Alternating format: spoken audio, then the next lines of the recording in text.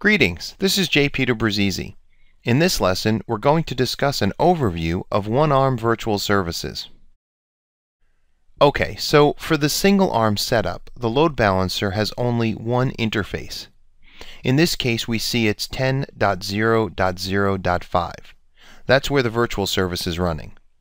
You would also notice that the servers are on the same subnet as the virtual service 10.0.0.5. The servers here, as you can see, are 10.0.0.8 and 10.0.0.9. Now, when we look at the clients, we notice that one client in this example is on the same subnet as the server in the virtual service, 10.0.0.11.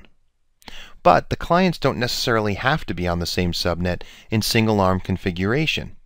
So notice another client that's on a different network, 172.16.0.11, and that's coming through a router to the virtual load master IP address 10.0.0.5.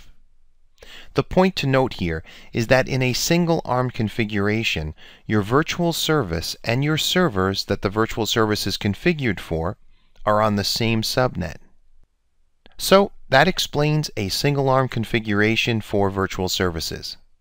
We hope you found this informative. Thanks for watching, and we'll see you in the next lesson.